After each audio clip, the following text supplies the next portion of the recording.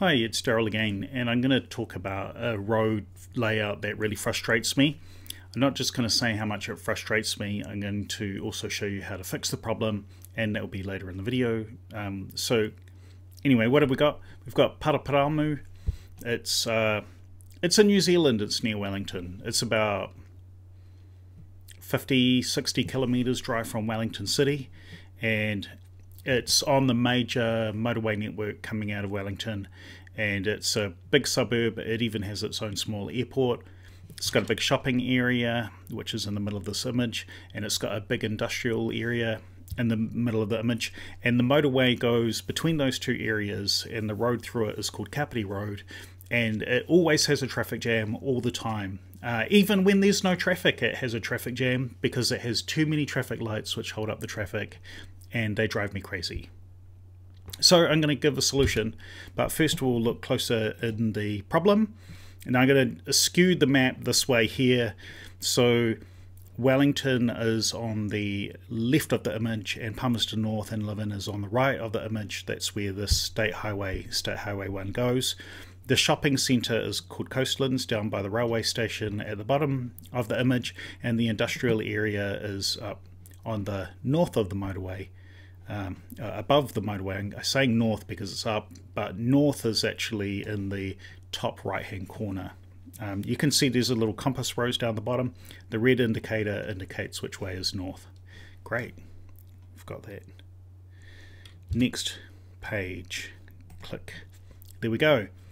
So I'm looking at this even closer in again, and in this closer in view you can see that there is an interchange here, and there's some suburban streets and a giant empty area which hasn't been developed yet. It's got a pond in it. This weird looking shape and by the intersection is a water settlement pond, which is where the flood rain water off the highway goes into the pond. Next page. Okay, so one of the major problems, now we're back on this weird diagonal view, so this kind of drives me crazy. Each one of these orange circles is a set of traffic lights, and these traffic lights are very close together.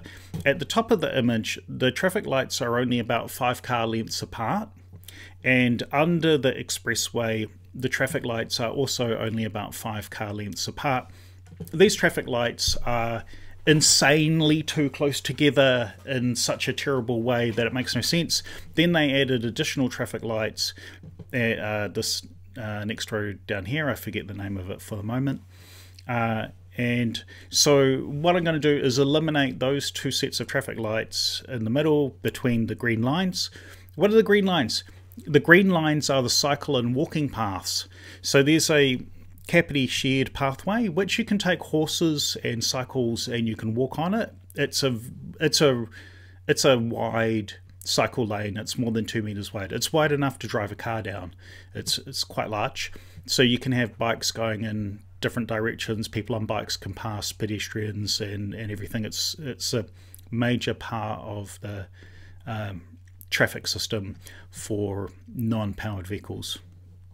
And then the other two arrows, the green arrows, are the predominant flow of the cycle traffic that goes up and down Kapiti Road. I have a bike and I occasionally ride it up and down this, but I don't like riding through here because you have to stop too often in a way.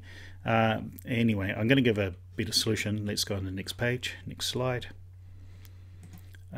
This is just another view showing, I've straightened it up and showed you where those 5 sets of traffic lights are. There's more down off the bottom of the screen. There's 2 or 3 more sets of lights, and they're going to build another set of lights above the screen. So I'm not sure if this records my mouse movements. I don't know if it does, so I'm going to talk about it generally as if the mouse isn't pointing at anything. Toroto Drive at the top of the image, you can see it's a big industrial area. There's big warehouses, a few people work there. Okay, next page. This is a closer in look at this intersection. It's got 3 lanes in each direction under the bridge, and one of the lanes, the inside lane, is the turn lane. So if because we drive on the left hand side in New Zealand, you can see there's cars waiting at the traffic lights, at the bottom of the image, and there's cars waiting at the traffic lights at the top of the image, and there's a traffic jam even though there's no traffic on the expressway. There's not what the traffic lights seem to fail at doing is they hold all the traffic on to Kapiti Road and don't really allow it to offlow onto the on-ramps very easily, and that's sort of annoying, but we'll get on with this next slide. And so here's the current lane layout, where the yellow lines are basically where the bikes go. I don't know why I've got a yellow line at the bottom of the image there. The yellow lines are where the bikes are going, and the orange lines are indicating the traffic laning. So the road traffic laning, you can see there are a lot of lanes in here. Okay, now answers. So what I propose is we get rid of those traffic lights and build kind of effectively a dog bone shaped traffic island. And this is just a bit, shows you sort of the system. You can see to Wellington that way and to Levin up the top there. And the mint green lines are my new cycleways and footpaths. They're going to be combined. They're combined cycle and footpath. So we're not going to have a separate footpath and a separate cycle lane. You'd have a painted line that indicates where you want the cyclists and pedestrians to walk. But those green, minty green lines effectively show you where those cycle lanes are. And the orange lines are the new traffic lanes. I've reduced the number of traffic lanes, but the throughput should be faster, and you won't actually have to be forced to stop. So you won't have to stop. One of my biggest frustrations is I come back from Wellington late at night. I come in at the top of the image on the top left. I get stopped at a traffic light, and then I go under the expressway and I get stopped at another traffic light, and then I continue on to the next intersection and get stopped at another traffic light, and I see no other cars. I spend 2 minutes driving through all of this, going about 200 meters, and I see no other cars, and I'm forced to stop at 3 red traffic lights in maybe a 300 meter span, and I find that really annoying. And then at peak hour at 5 p.m. in the afternoon, all of this intersection seems to block up with cars not being able to get onto the expressway or the motorway and leave this area. Okay, next page. Now just look at the top here. I'm using the mint green lines for the cycle paths and pedestrian paths. You can see that there are actually green painted shared pathways there. And I've got purple give way signs, yield signs, and I've got orange, which are my new lanes. So I'm actually reducing the number of lanes, but not making everybody stop. And the important features here is that the traffic coming off the expressway from Wellington, it has a give way, but it has a very big stop space before the cycle lane, so that vehicles could be coming down that off ramp at 70 or 80 kilometers per hour. They're coming off a 100 kilometer per hour motorway, and it's sort of a little bit downhill as well, and so they have a long slowdown lane which just stops where the second set of purple give way triangles are. It stops at a stop sign, stop lights there, traffic lights, and so I'm making it so that if you were coming from the bottom of the image going up the mint coloured cycle lane, you have a little bit of a distortion out of your straight path, but you go across the path and the cyclists and pedestrians have the right of way there, and the traffic has to give way or stop. And then once they've passed the cycle lane, there's 2 or 3 car lengths of space where they can queue to go through the intersection where they're giving way, just like it's a roundabout. You can see that there's sort of that circular part in the middle of the image above the State Highway 1 red shield. That circular part is the part that works like a roundabout. So it's a roundabout where these cars that are either going to turn and go off the bottom of the image or turn and go upwards, they have 2 layers of give way. But like if you're driving through here late at night, you don't have to stop. You just slow down to make sure that there's no cyclists or pedestrians, and you continue on. And then there's also a give way the cycle path crosses further away from the intersection, so 3 car lengths away from the intersection there's a second giveaway where cyclists and pedestrians effectively have the right of way there. Now you've got to remember that the traffic here that's going up and down Kapiti Road is already being modulated by the sets of traffic lights on either side. So from where this expressway is, there's a set of traffic lights about 50 metres off the image at the top, and another set of traffic lights about 100 metres off the bottom of the image at the bottom. And so the traffic is actually already modulated. And then traffic that's coming from Kapiti Road from the top of this image, they come up to the giveaway. You give way for any cyclists or pedestrians. So there's not that many cyclists or pedestrians. It's not a highly pedestrianised zone. It's a little bit too far to walk from here to most places. So there aren't very many pedestrians, but there are quite a few cyclists at certain times of the day. So those cyclists actually help modulate the traffic going into the roundabout, which means that the roundabout has natural breaks caused by the cyclists, which means that the roundabout doesn't get locked with traffic that's sort of just flowing through in one particular way.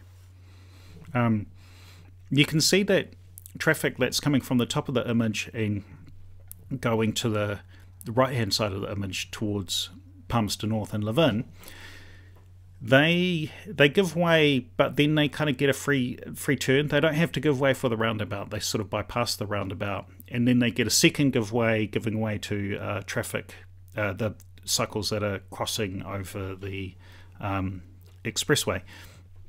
One of the things is because of the directionality of Kapiti Road, mostly the cycles will be going up on the left hand side and going down on the right hand side, because the cyclists mostly follow, they don't have to, but they mostly follow the flow of the traffic, because the Kapiti shared pathway that goes in both directions, but the cycle lanes that run parallel to Kapiti Road, the cyclists tend to follow the direction of the flow of the road traffic for their side of the road. They don't compulsorily have to under my new scheme, but they wouldn't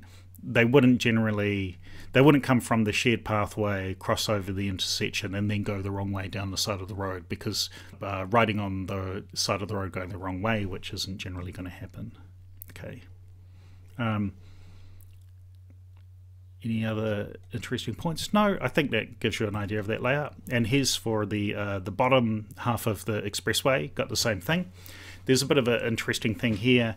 There's no shared pathway on the left-hand side of the image because there's no pathway there. It's only the motorway on-ramp, the expressway on-ramp. And on the right-hand side of the image, there's actually a shared pathway which is quite narrow, and it goes into a park. It crosses a park. It crosses a park that just goes into the suburbs. There's suburban houses in this corner of the image. Again, we have the cycle paths are offset so that when people are going on to cross the cycle paths, when motorists are going to cross the cycle paths, there's a buffer space before the cycle path where they can give way, wait for the cyclists to move out of the way, and then go on.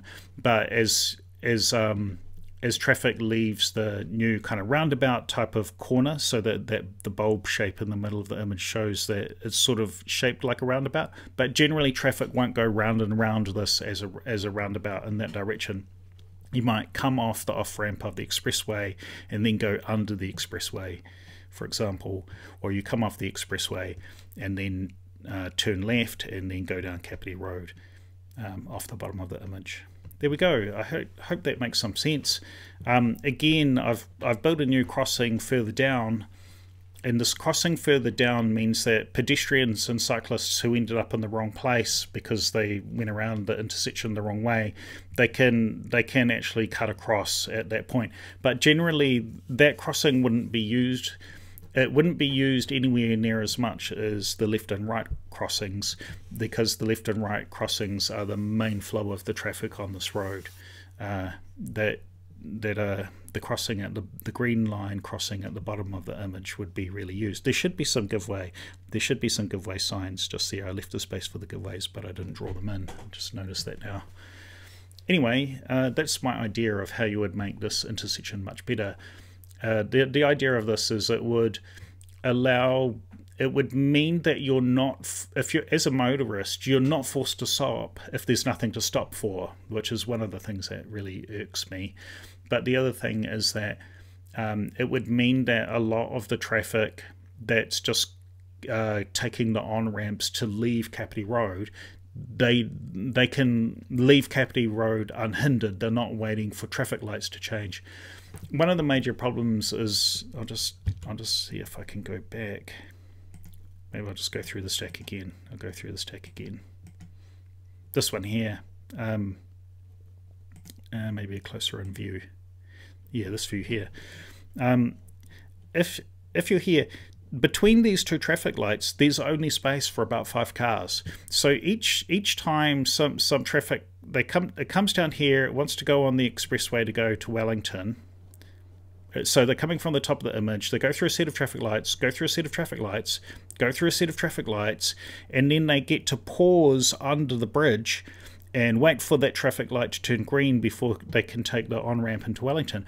That means that on each change of the traffic lights, only 4 or 5 cars, maybe 6 cars, can actually get through onto the on-ramp and leave Kapiti Road. So at peak time, especially 5 PM in the afternoon, the Kapiti Road completely saturates with too many cars that are just unable to leave the area and go anywhere. That's just something that I find really annoying in that situation. I don't know if there's anything else that's worthwhile saying for it. No, that's a much better view. You can see more clearly. See, there's a car there, but you can only fit 1, 2, 3, 4, 5 cars at the bottom of the image. You could only fit about 6 short cars under there, or maybe three or 4 trucks can fit in the space. So the gap between these two sets of traffic lights is far too close together for traffic lights to make sense at this type of intersection.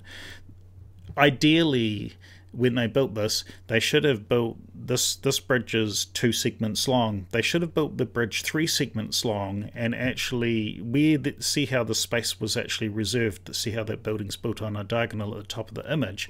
The space was actually reserved for this to be wider, so that there could be a giant roundabout under the bridge, but they never built it that way. Which is a shame, because it wouldn't have cost very much more. It would have only cost 1 more set of piles and another set of bridge spans. So, it would have only cost a few more $1 million to build, and the throughput would have been much better. So that's a shame, but it is how it is now. But I think you can retrofit a dog bone shaped roundabout in under there. Anyway, that's what does it say, 13 or 18 minutes. I can't quite read that font. That's enough of the video. Thanks for watching. Take care and have a nice day.